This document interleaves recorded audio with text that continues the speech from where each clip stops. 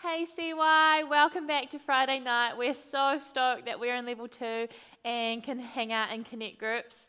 Oh, what a journey it has been the last couple of weeks, right? There's been a lot of discomfort and a lot of unknown, really. But even then, in there, I just pray that you guys are still being able to find the goodness and the beauty that our amazing Creator has provided for us. Hey, I've just got one notice regarding CY, and that is CY Camp. Who's excited? I am. But if you haven't already seen, we have had a change of dates. The new dates for CY Camp is the 29th to the 31st of October. So if you haven't already signed up, go to our website at crossroads.co.nz or our Facebook page. If money is going to be an issue, please get in contact with us because we don't want you to miss out. We have so much cool things planned. We have an amazing guest speaker coming in, and yeah, it's just going to be such a cool time of connections. Hey, I hope you guys have an awesome night with your connect groups, and yeah, we're just going to hand it over to Maddie B, who is going to run a game.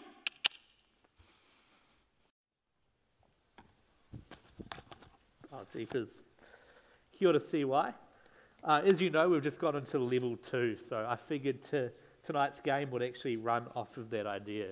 So if you've ever seen a show like Shark Tank or Dragon's Den, it's where people have to come up with an invention to solve a problem and try and advertise it.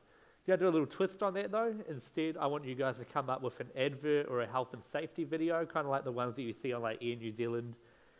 So within your groups, I want you to film an advert advertising health and safety around level 2 restrictions so we can get back to our normal daily lives, you know. I want this to be a way of showing CY how we're gonna run for the future. So be creative because there will be a prize for the best advert and we will be airing them at some point too. So yeah, give it your best. Use TikTok if you want to, you know, edit it, make it look real good and submit it to either me or Hannah, or you can put it into the CY Facebook page, just private message it. And yeah, enjoy.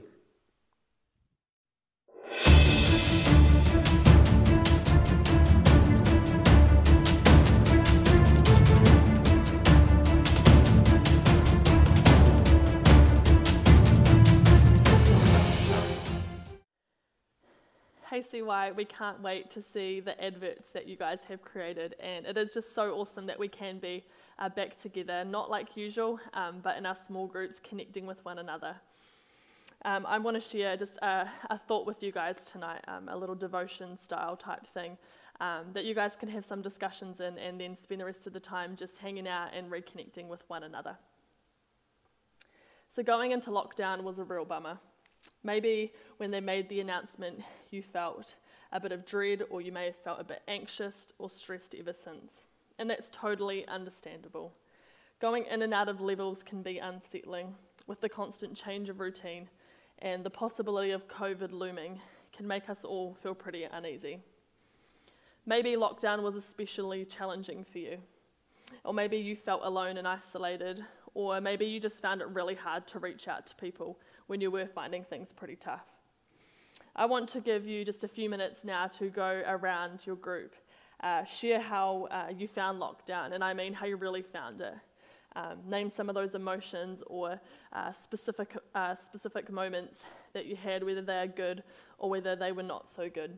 You can pause the video here and take a few minutes to do that.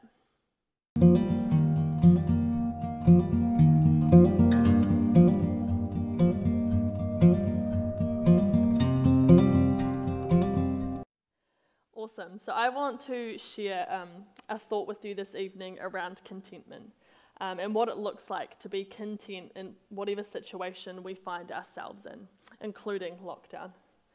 Philippians 4, verse 11 and 12 says this, I am not saying this because I am in need, for I have learnt to be content in whatever the circumstances. I know what it is to be in need, and I know what it is to have plenty. I have learned the secret of being content in any and every situation, whether well-fed or hungry, whether living in plenty or in want. Here, this passage, Paul is pretty much telling us that contentment doesn't come from our circumstances, but through an understanding of life rooted in Christ.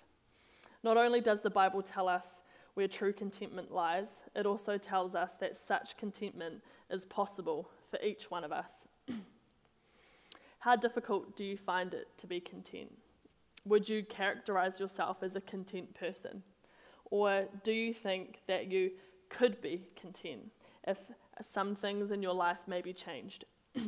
How many of us are convinced that we can be content if only we had more or less of something? If we didn't have lockdown, or maybe if we didn't have so much schoolwork, or maybe a little less stress, then that's when we'd find contentment. In reading the whole of Philippians 4, you'll notice that Paul was in prison when he wrote this letter, and in such a circumstance, he required the physical care of others. And the Philippians responded by sending gifts to Paul through Epaphroditus. This leads Paul to speak to them more directly in chapter 4, verses 11 to 12, about what he had learned in general about circumstances and contentment. He tells them that they should not be misled into thinking that he rejoiced simply because he now had what he needed. Rather, his joy and contentment were based on something else. Something that always transcends whatever the circumstances of life might be.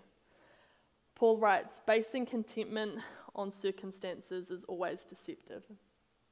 And this is precisely the point of verses 11 and 12.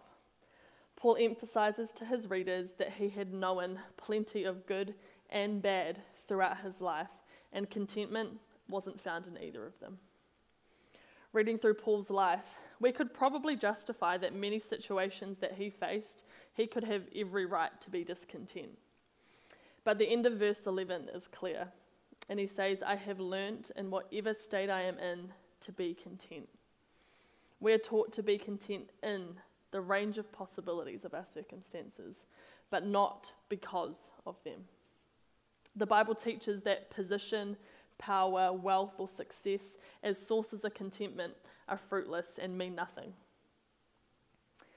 Many people believe that if only we had a little more, they'll be happy. So a big screen TV turns into a new car, turns into a new boat or a new house. And none of these things are inherently wrong, but they become wrong when we think that we'll get contentment because of them.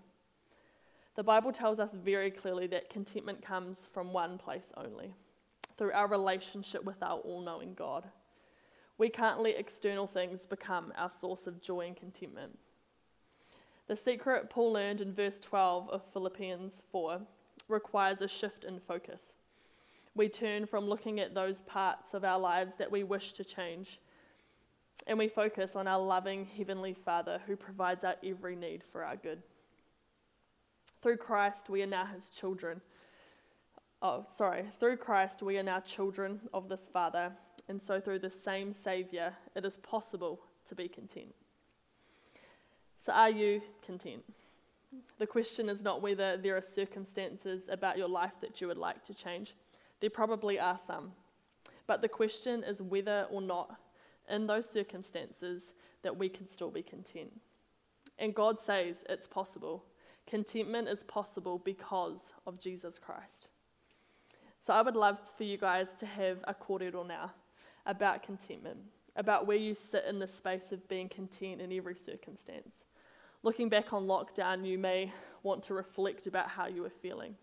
Did you find yourself complaining a lot about the situation, or did you find yourself pressing into God and trusting Him through it all? It's a great chance to evaluate your own life. Find those spaces that maybe you are a little bit discontent, the things that you really are striving for in life, or the things that you would really want and that you want to change in your life. Reflect on them. We encourage you to pray about it. Talk about it now in your group or talk to your leader about it, and we would love to pray for you guys. So that's all from me for tonight. Make sure you keep an eye out on our social medias this week, and we will let you know the plan for next Friday after the announcement on Monday. Apart from that, we will catch you later. I hope you have a really good time connecting in your groups tonight, hopefully we can be all together soon. See you later.